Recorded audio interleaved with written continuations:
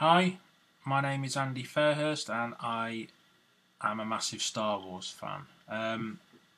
I first saw Star Wars when I was 5, actually it might have been 6 because I think I saw it early 1978, so I might have been 6, I don't know. In a little town called Llandudno, or if you live in England, Llandudno, and a little cinema which is now a KFC, I think. I'm pretty sure my mum let us take the day off school to go and see it, because I do remember we were supposed to be going to school but went the wrong way and ended up at the cinema watching it. And when we came out, I think we went and got a Star Wars figure. I think I got two. I got Darth Vader and Chewbacca, if I remember rightly, and I used an old tissue box as the Millennium Falcon. But it had a massive impact on me. It's been my favourite film. Actually, the first Star Wars film, or the fourth Star Wars film, depending on which era you're from. New Hope is probably my favourite film ever. I know everyone says Empire Strikes Back, but I think purely out of nostalgia, it's Star Wars, New Hope.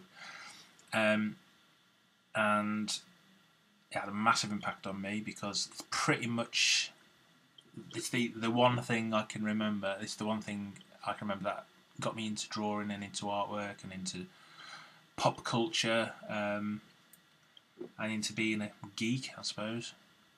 Well, it's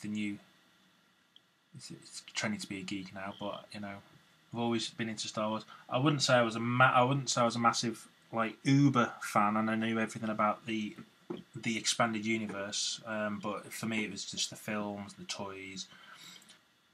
Probably because I was so young at the time. I don't know if it was because I was young and it was the first massive sort of blockbuster I'd seen. But I don't know. It's just magical. It's science fiction. It's fantasy. It's boys' own stuff. It's got lasers, robots, baddies, princesses, everything. So yeah, loved it. I draw. I do my own stuff, but I tend to go back to doing pop art. So I'll do stuff that I love, like Back to the Future, Batman. But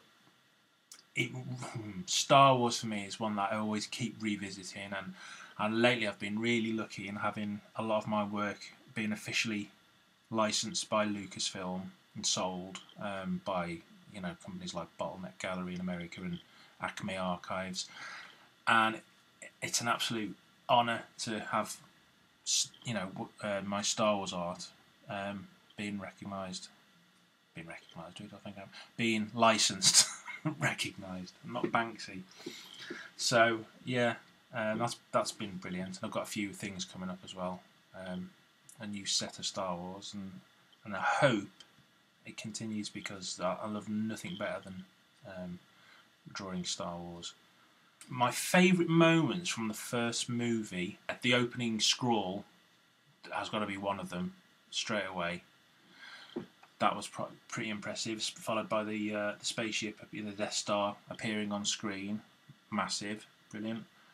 I think the thing I remember mostly was the canyon on the Death Star and the TIE fighters chasing Luke and the Millennium Falcon blasting Darth Vader off into space. I think that was the one thing I remember the most about the film. That and the trash compactor scene.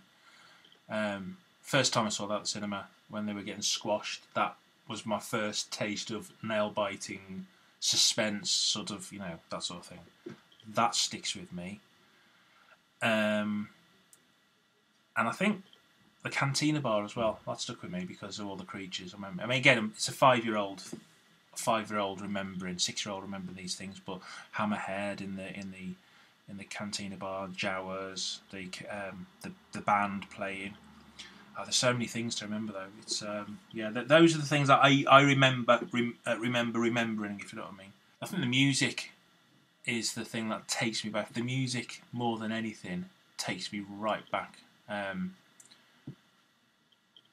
It's just music in general does that, I think, more than anything else. I think smells do it as well sometimes, but music in general does that, and the theme tune and certain parts of the sounds, the score, just take me right back. And I think it's Luke Skywalker's theme more than anything. You know, the one where he's standing on Tatooine and looking at the suns. I think that's the thing that takes me back most to that sort of feeling of Star Wars.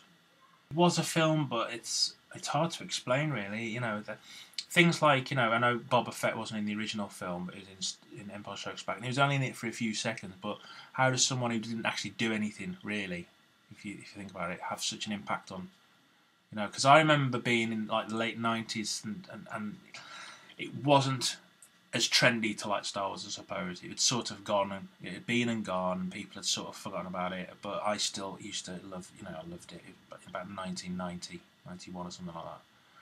I remember saying to someone, I'll absolutely love Boba Fett, and they said, why? He didn't do anything. It's just, he's the coolest character. You know, that was it. He was cool. He didn't need to do anything else. And I don't know what it is about Star Wars, but it's just the whole mood, feeling about it. I'm looking forward to seeing The Force Awakens. It's probably, you know, this is the first time in decades when I've felt this excited to see something. So if